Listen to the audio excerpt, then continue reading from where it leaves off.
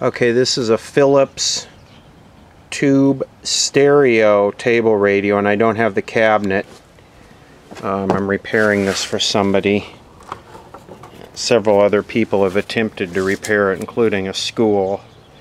And it's made in Holland. There's absolutely no documentation available that I can find for it. I spent some time on it before and I couldn't get anything. It was totally dead. So what I did is I went through and tested all the tubes and verified their location, and 2 of them were reversed. These 2 here were flipped. So I've straightened that out. And this must be the stereo demodulator, this box right here. This box must be the stereo demodulator.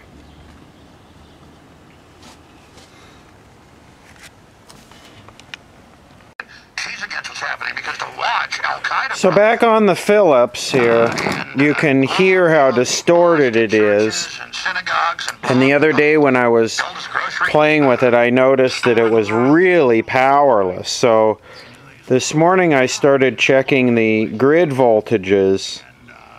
And I got one tube here that the grid voltage is just, it's all over the place, and I pretty much got it. You can hear this if I pull one of these tubes out. The kids' heads off and throw them off roofs, and it's on the foreign news. I mean, this is what our government's doing. And Mitt Romney's like, Obama's not doing enough. Get in there and overthrow Assad. So when we get back, Turkey warns Syria it may use greater force. U.S. military is sent to Jordan to help with crisis in Syria, the crisis they created. Unbelievable. We're on the march. So you can hear, and I'm checking, and I believe it's this capacitor right here. This right here, and it's brown, black, orange. Because one side of it is connected to the 12AX7, the plate of the 12AX7, and then it comes here through this 100K resistor, and then from there it drops straight down to the where is that resistor? It's hard to see. There's a 1K right here. It drops down through this 1K to the grid. If we check on this side of it, we're getting 15 to 18 volts, and if we check on the capacitor side of it, it's a little bit higher. So I'm pretty sure it's this capacitor right here is leaking. So I'm gonna, and it seems to get, as it cools down, it seems to get better. So I'm gonna clip that sucker out of the circuit and check it. Just clip one lead. So I cut one lead out and I'm measuring it, and you can see it's definitely leaking. Just measuring the DC voltage coming out of it. So I'm gonna try my new toy here out, my new capacitor inductor resistor tester, and just see how the capacitor checks with this. Well, the capacitor is a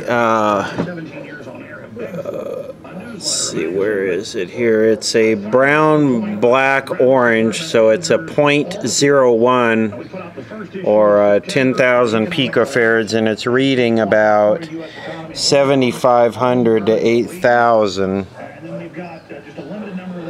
And let's do a leakage test on it. So what we do, put the voltage to 0, put this to charge, and then DC volts.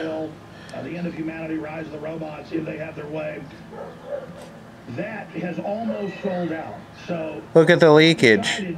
Look at the eye. It costs a little more, but it's a little lighter, so the shipping. I sell these at cost is the point, because this is an outreach, so you have a good-looking tool with great graphics and great articles. This is 5 milliamps of leakage, full scale. In this world, everything going digital, when they say I said, when print dies, I go into print. And that's why we have the new glossy. Now there are a few thousand. So that capacitor is definitely leaky and shorted. Well, I changed that capacitor and it seems to be working well now. It doesn't have a lot of power. This goes in a wood cabinet and there's a speaker basically on this side and a speaker over here on this side. The case is at the shop. I didn't bring it home because I didn't want to scratch it. But it doesn't seem to... Let me get off this before I get... Oh, that...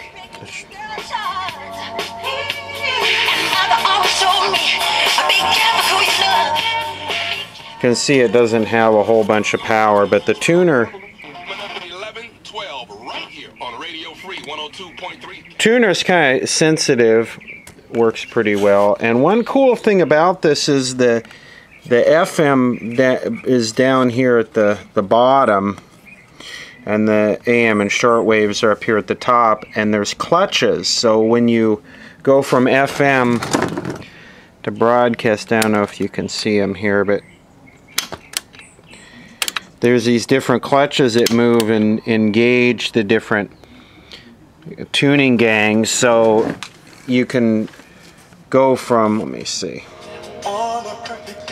you can be on FM, right? You only adjust the one at the bottom, see it moving? And then if you go to, what is that? That's true. If you go to broadcast, It was a video that caused the outbreak. So you need to find a plumber to replace your water heater. The question is...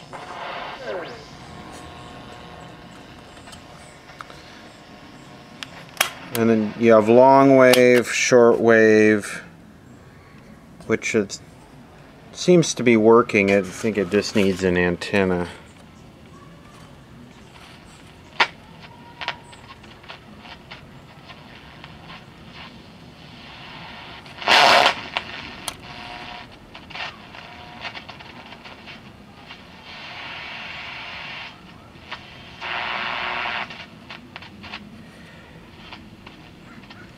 Really need a long wire for the shortwave, but it's definitely awake and alive. Got the cool little civil defense markings.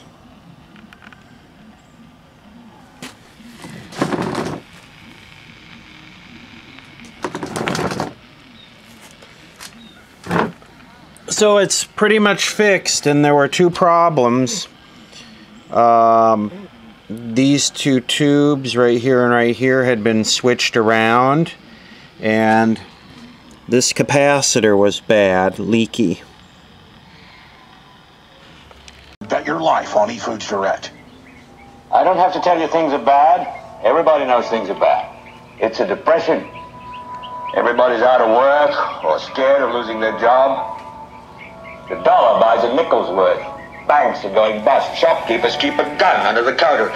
Punks are running wild in the street, and there's nobody anywhere who seems to know what to do, and there's no end to it.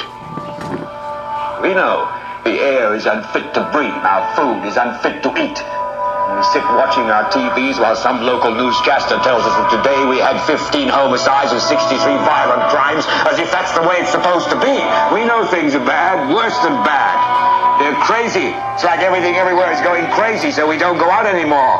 We sit in the house, and slowly the world we're living in is getting smaller, and all we say is, please, at least leave us alone in our living rooms. Let me have my toaster and my TV and my steel-belted radios, and I won't say anything. Just leave us alone. Well, I'm not going to leave you alone. I want you to get mad. I don't want you to protest. I don't want you to riot. I don't want you to write to your congressman because I wouldn't know what to tell you to write. I don't know what to do about the depression and the inflation and the Russians and the crime in the street. All I know is that first, you've got to get mad. You've got to say, I'm a human being. My life has value. I want you to get up now. I want all of you to get up out of your...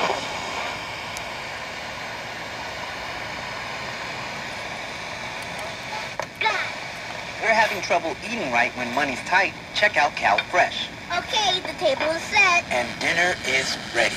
Let's eat. But first, go... Tell Mom!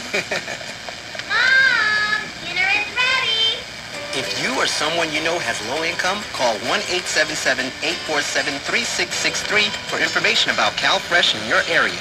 That's 1-877-847-3663. 1-877-847-3663. CalFresh. Better food for better living. A message from the California Department of Social Services and the California Department of Public Health, funded by USDA SNAP. Look, if you think about it, the holidays will be here